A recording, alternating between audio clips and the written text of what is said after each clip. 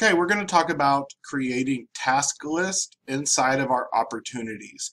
So every single stage in here, so we've got our 5 stages here, and then our sub stages below those, you can actually create task lists that have to do with where they are in the process. So we're going to talk about adding a task list to this photos subsection here.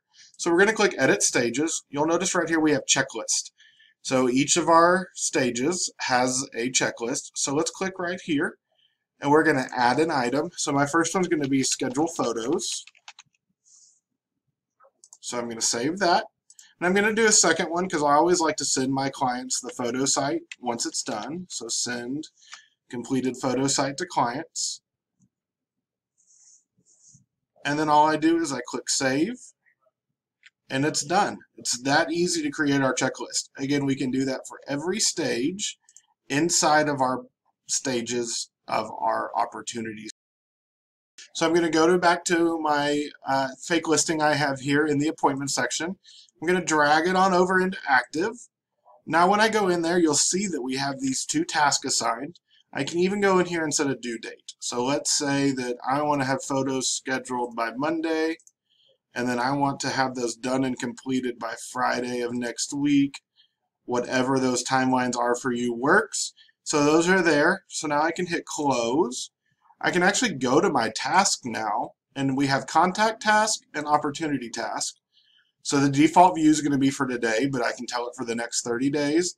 And there are all of my opportunity tasks that I have based on the stage. So I have my schedule photos, send completed photo site to clients. I can do it here. I can go into the opportunity. Just right there from one click. And then back from the pipeline, I can mark those as done. I can hide the completed, or I don't have to. I can undo it. If it's something I don't want to do, I can delete that one. It's that simple to now help automate your process. Those stages are going to be there.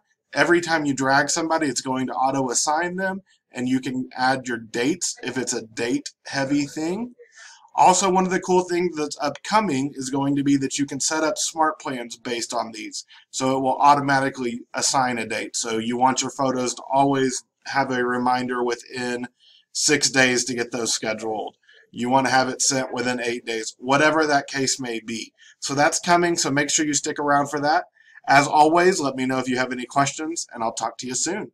Have a great day.